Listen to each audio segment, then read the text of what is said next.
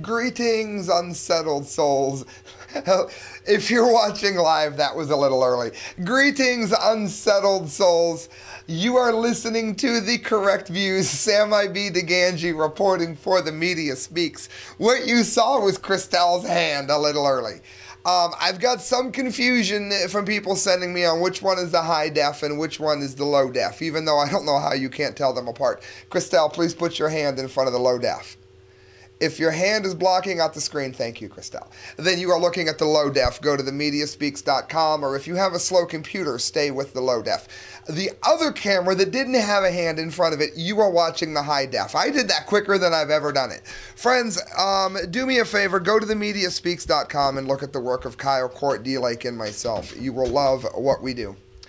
And friends, I'm going to go on real quick right now to a little mini Fukushima update. It came from the show's very first correspondent, and that correspondent would be Giselle. And I'm only pausing because whenever you hear a ding, it means that Google is messing around with my connection. All right, we're live again. I paused it for you guys. Google always wants to knock you offline when you're in the middle of a show because Google sucks. As I was saying, Giselle gave me a little mini Fukushima update today. If you don't know who Giselle is, prior to YouTube messing up my account by not giving me my videos back after they were erased, Giselle had monster hits reporting on Occupy when nobody had reported on Occupy yet. I mean, it was something rather amazing. So, I tried to get her on the show when she gave me the little mini Fuku update today, and she hides. You know, one of my closest friends I've never met, and she hides. I've seen like 2 pictures of her. I don't know why, and I'm picking on her live, and she's going to kill me. But she is a fountain of truth, and she's a wonderful, sweet person as well. Who hides? All right, guys, RT.com, all of these are from that. And all jokes aside, we are very thankful to Giselle because I put together a little mini Fukushima update for everyone. When she had sent me these things, 3 in a row, revealed that TEPCO hid dangerous Fukushima radiation levels for months.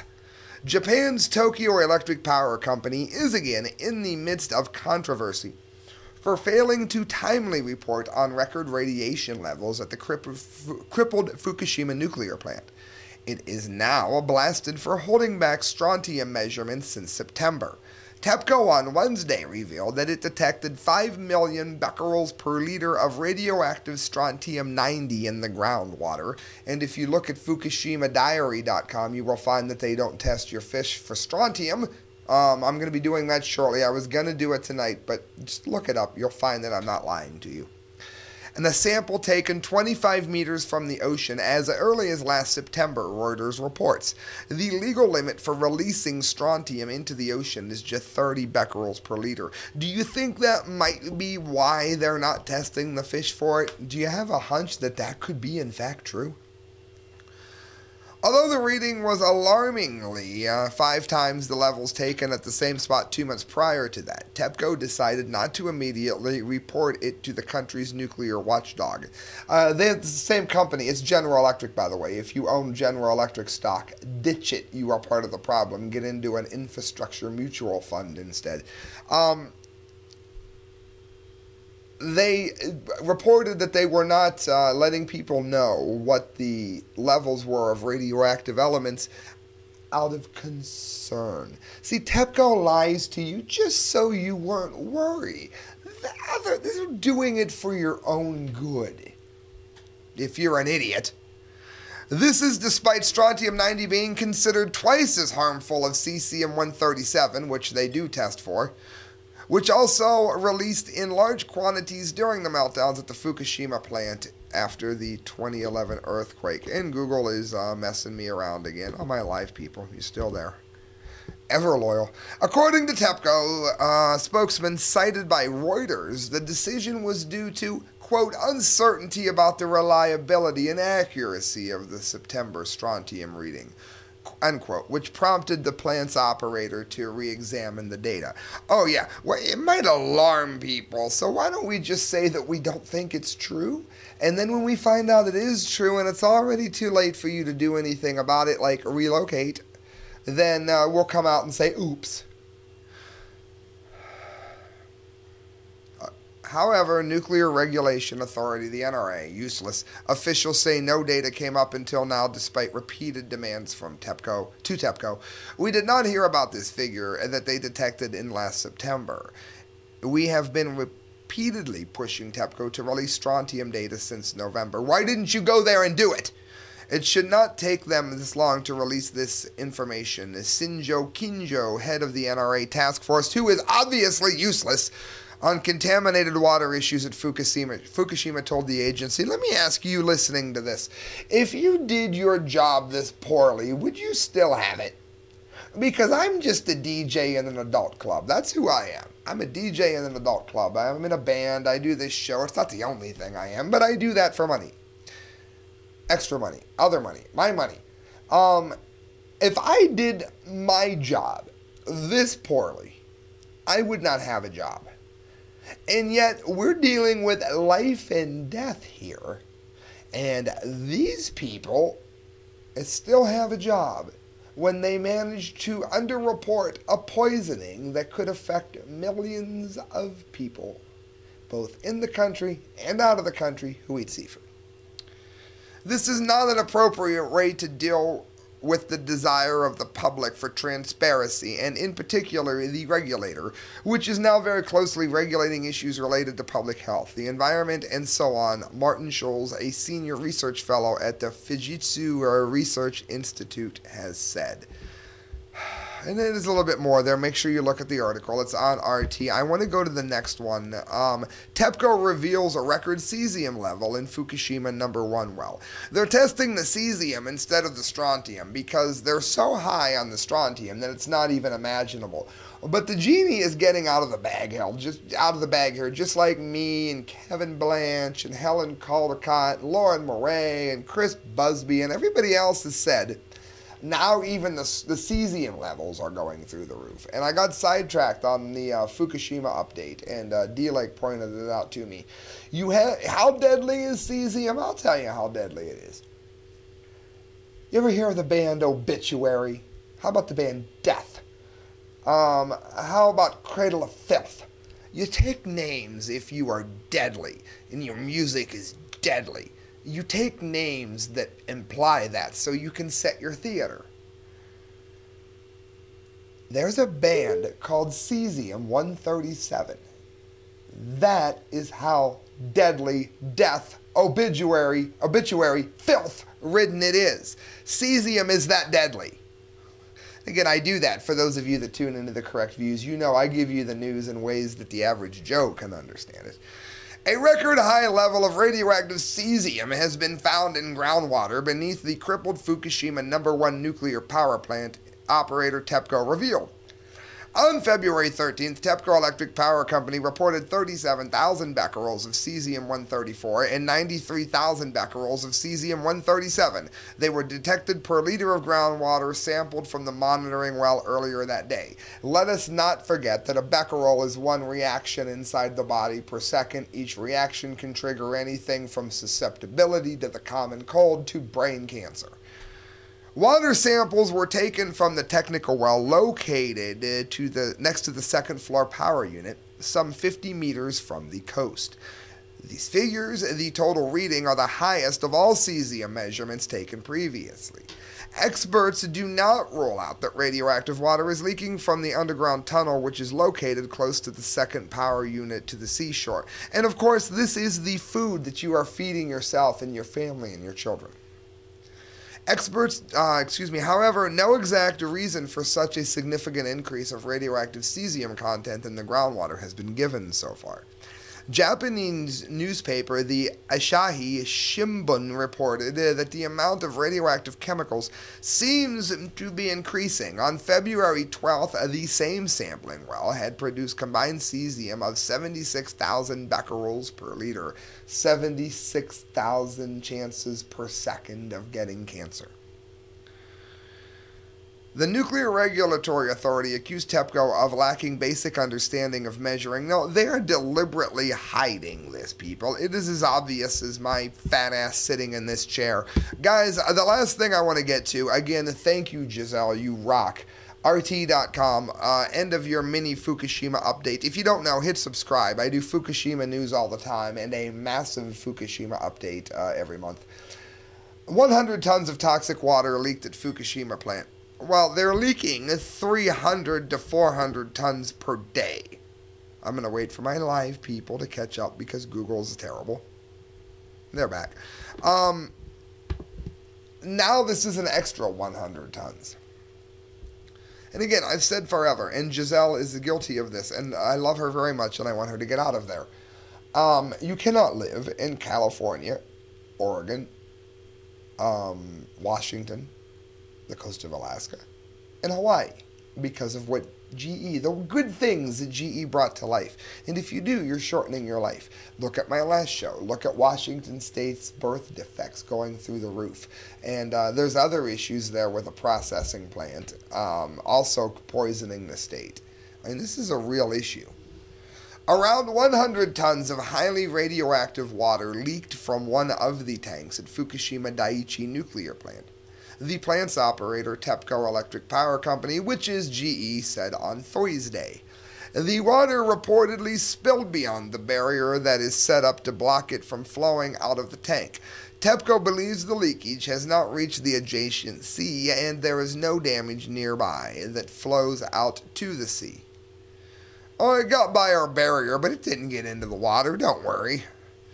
The process to stop the radioactive leak is underway. The spill is said to contain 230 million becquerels per liter of strontium and other beta-emitting radioactive substances. Well, Sam, what's strontium? Strontium is what gives you bone cancer. You can help it but not solve it by taking calcium and bentonite clay. Look up Chris Busby calcium and Fukushima. It'll give you all the information you need on that. The leak was discovered by workers on patrol around 11:25 p.m. on Wednesday. It is the latest in a series of leaks that TEPCO has struggled to control at the stricken power plant, and we've gone over them repeatedly. It says previous statements from the company says as many as 20 trillion becquerels of cesium-137. You never see that unless you look at Obama's debt for the nation. 10 trillion becquerels of strontium-90 and 40 trillion becquerels of tritium have found their way into the sea by groundwater leaks between May 2011 and August 2013. Let's not forget, and this is fact, look it up, I'm not making this up, they have never seen the amount of death littering the ocean floor that we are seeing now. Never. We have cancer rates going off the charts on anything even near there. If you're still living in that area, and especially if you're dumb enough to still be eating seafood, you're killing yourself. I've told the story repeatedly of a gentleman in his 20s that I work with who just underwent surgery. And you know what his favorite food is? Tuna. He's been eating it since the meltdown. Guess what? His cojones needed operated on.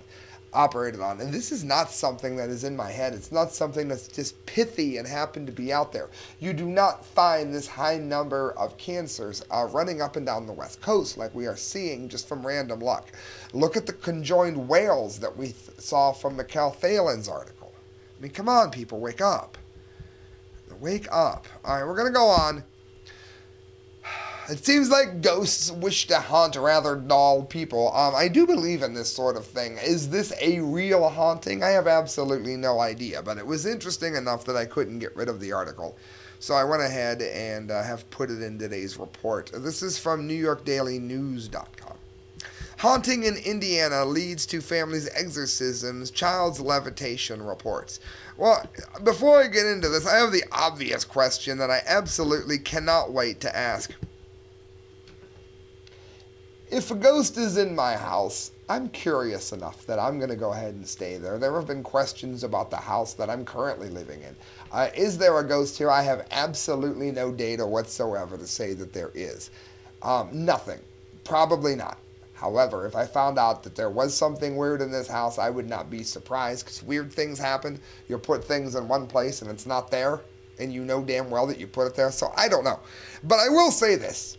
If that halogen light that lights my studio comes flying into my face and burns my face off, and the house catches fire and knives start flying at me, I'm going to move.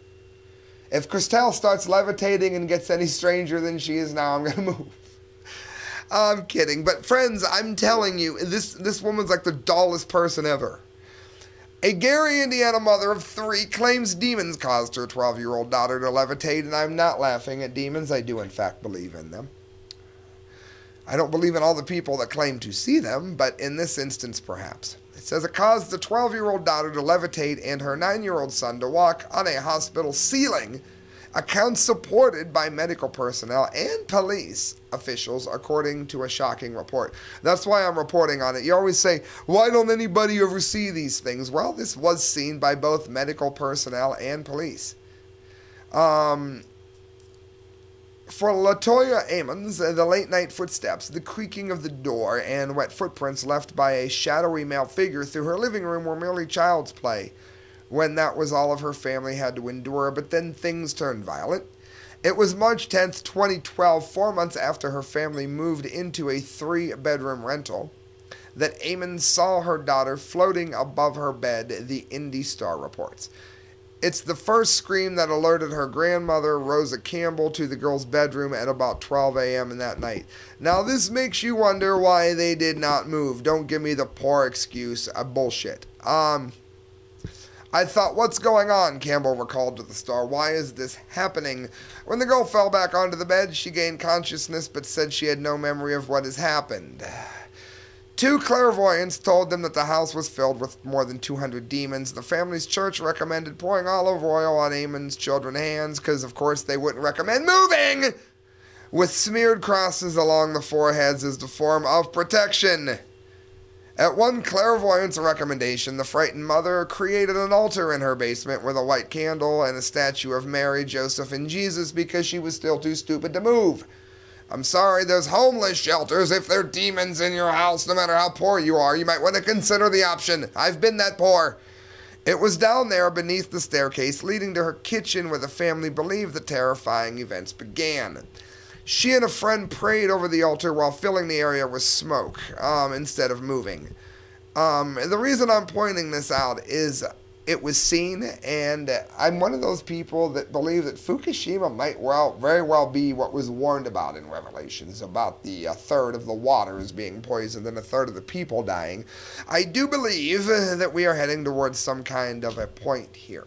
I believe in the quickening, for those of you that know what that is.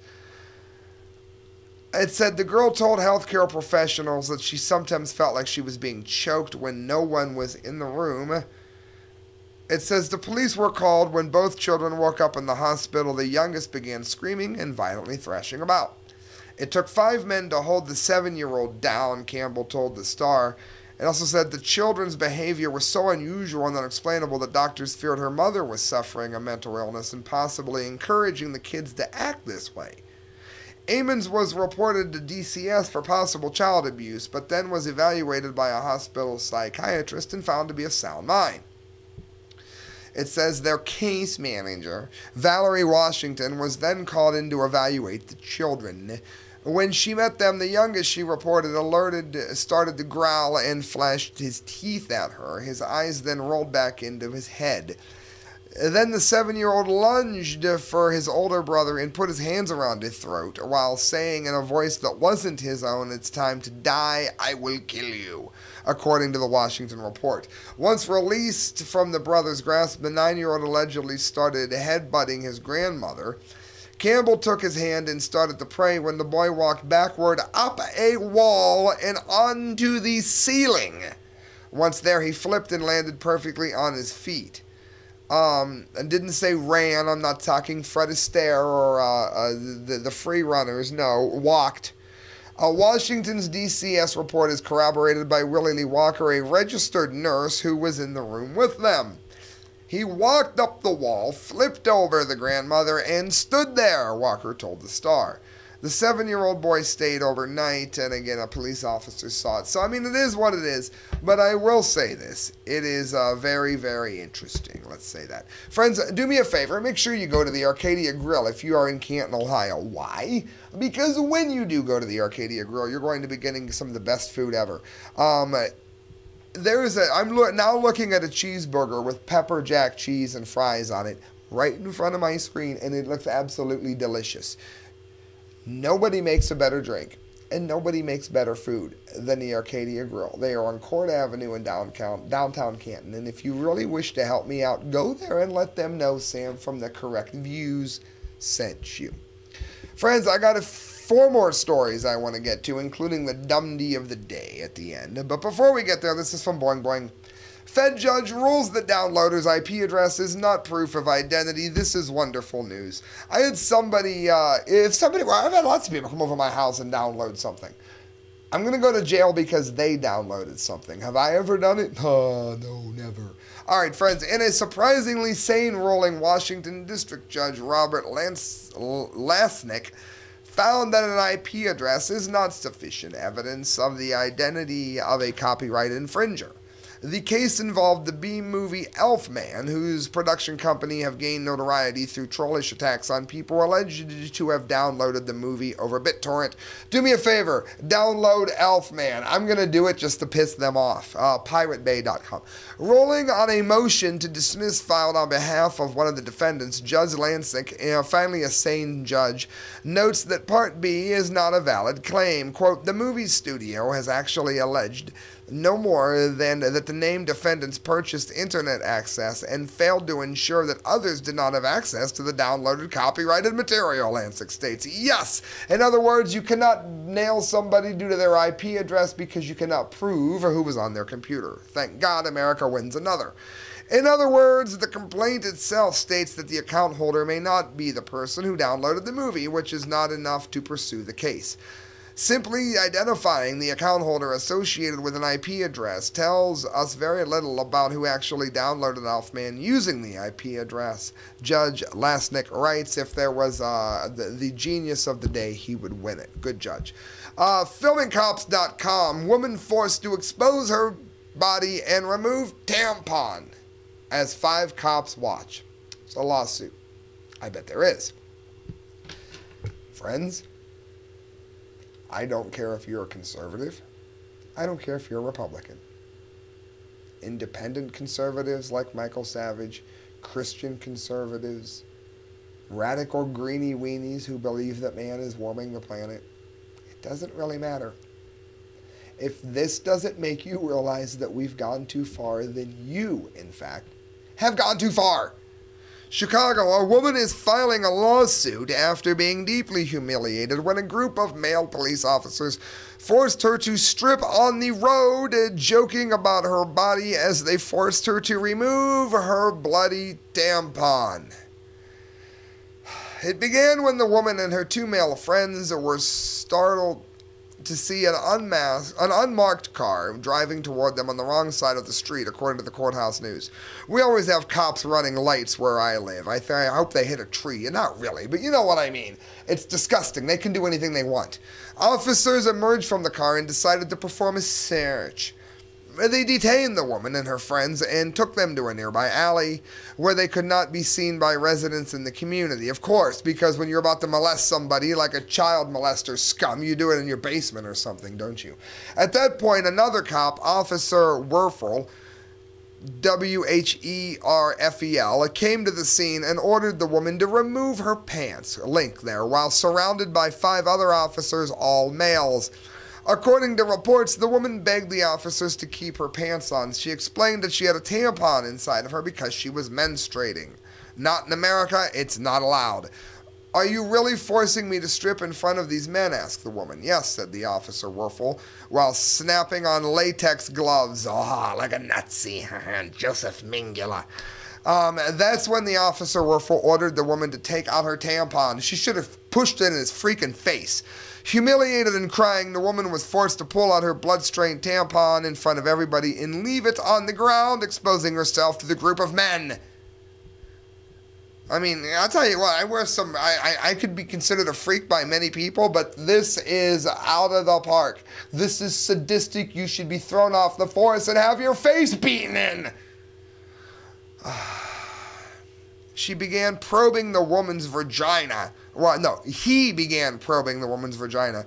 As Werfel did this, the other 5 officers began making jokes about the woman's body, adding to her humiliation.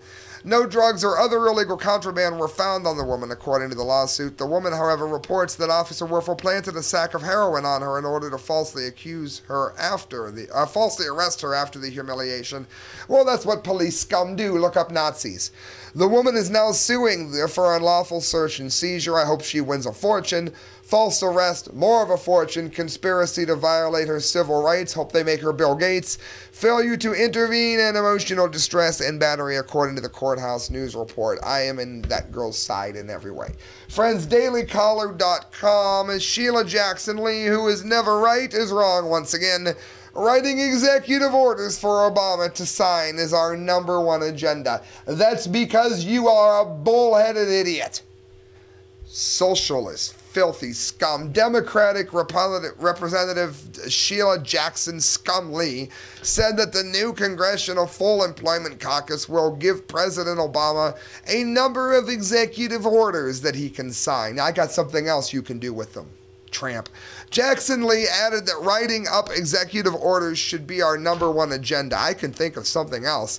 We will be answering the call of all of America. Oh, yeah, because people need work, and we're not doing right by them creating work. You dumbass. Most of America can't even tell you what an executive order is. Don't tell me call of America. We're the dumbest nation that ever lived.